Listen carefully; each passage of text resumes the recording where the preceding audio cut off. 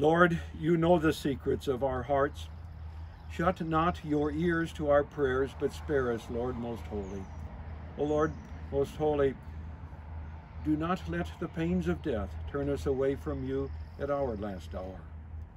Shouts of joy resound in the tents of the righteous. The Lord's right hand has done mighty things. The Lord's right hand is lifted high. The Lord's right hand has done mighty things. I will not die, but live, and will proclaim what the Lord has done.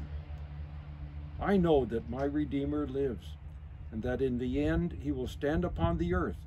And after my skin has been destroyed, yet in my flesh I will see God.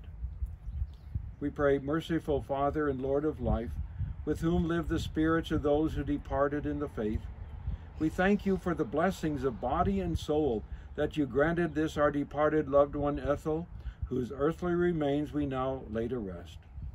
And above all, we rejoice at your gracious promise to all your servants, living and departed, that we shall rise again at the coming of our Lord Jesus Christ, who lives and reigns with you in the Holy Spirit, one God, now and forever.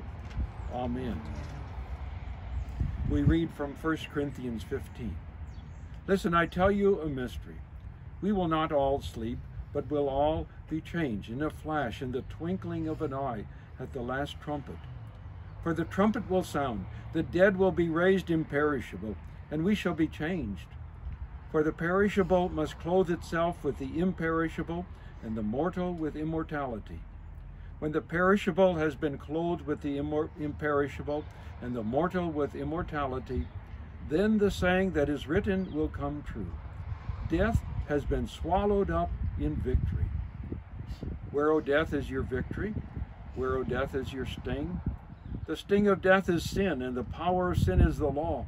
But thanks be to God, he gives us the victory to our Lord Jesus Christ. We now commit Ethel's body to the ground.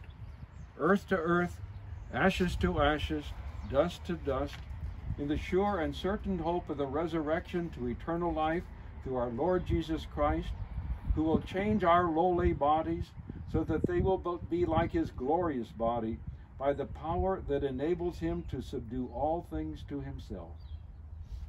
May God the Father, who created this body, and may God the Son, who by his blood redeemed this body, and may God the Holy Spirit, who by holy baptism sanctified this body to be his temple, keep these remains to the day of resurrection of all flesh. And Lord, continue to remember us in your kingdom, and teach us evermore to pray. Our Father, who art in heaven, hallowed be thy name. Thy kingdom come, thy will be done on earth as it is in heaven. Give us this day our daily bread, and forgive us our trespasses, as we forgive those who trespass against us. And lead us not into temptation, but deliver us from evil.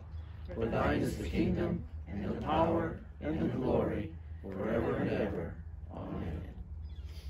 Almighty God, by the death of your Son, Jesus Christ, you destroyed death, and by his rest in the tomb, you sanctified the graves, your saints, and by his glorious resurrection, you have brought life and immortality to light, so that all who die in him abide in peace and hope.